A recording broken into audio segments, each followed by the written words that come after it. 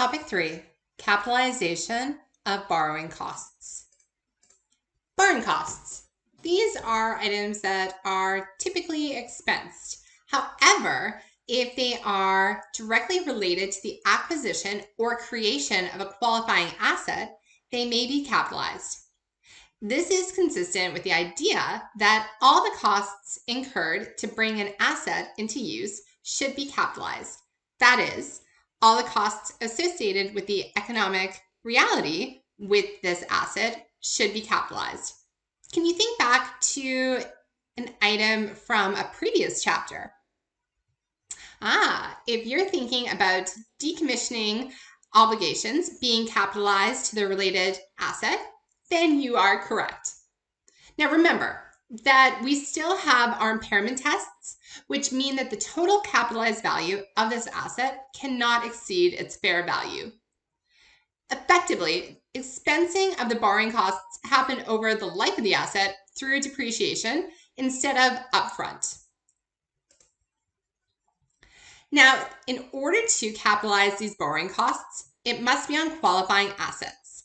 These assets, in order to qualify, are non-financial assets only and may include inventories, PP&E, and intangible assets. They are items which must take a substantial amount of time to prepare for use or for sale. Without a significant amount of time, we cannot capitalize these borrowing costs.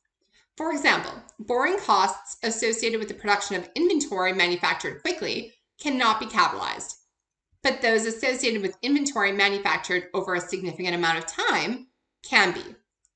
There is no objective time period to determine whether or not to capitalize.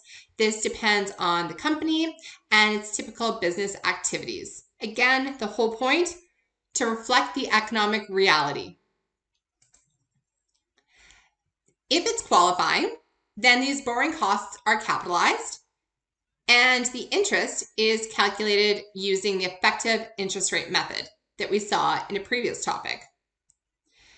This includes other borrowing capital items, including fees and foreign exchange adjustments. If the money is borrowed specifically to finance a qualifying asset, then determining the relevant borrowing costs is relatively easy. If general borrowings are used, so that is funds used for the company to fund a bunch of different items, then you must do a separate calculation to calculate the average borrowing costs and use this rate specific to that asset. The capitalization starts when all of the following 3 conditions are met. The money is borrowed, a payment on the asset is made, the activities to bring the asset into use have begun. Capitalization ends when substantially all of the activities to bring the asset into use are complete. If no progress is being made on bringing the asset into use during a period of time, no capitalization should be incurred for that period. Let's take a look at a question. Company C builds a new manufacturing facility themselves. To finance this construction, they used their general borrowings.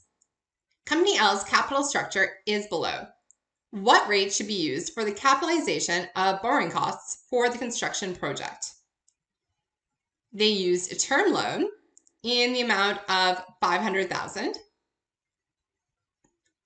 which cost $300,000, an operating line of credit for $2 million at a cost of $160,000, and equity in the form of $3 million.